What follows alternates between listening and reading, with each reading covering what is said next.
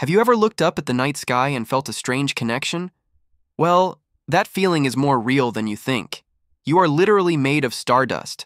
Sounds like science fiction, right? But it's a scientific fact. When the universe began with the Big Bang, it only created the simplest elements, hydrogen and a little bit of helium. So where did everything else come from? The carbon in your DNA, the oxygen you're breathing right now, even the iron in your blood. All of it was forged in the incredibly hot, high-pressure core of a massive star. Billions of years ago, that star reached the end of its life and exploded in a spectacular supernova, scattering those precious, newly formed elements across the cosmos. Eventually, they gathered together to form our solar system, our planet, and ultimately, you. You are a walking, talking piece of the universe. Isn't that incredible?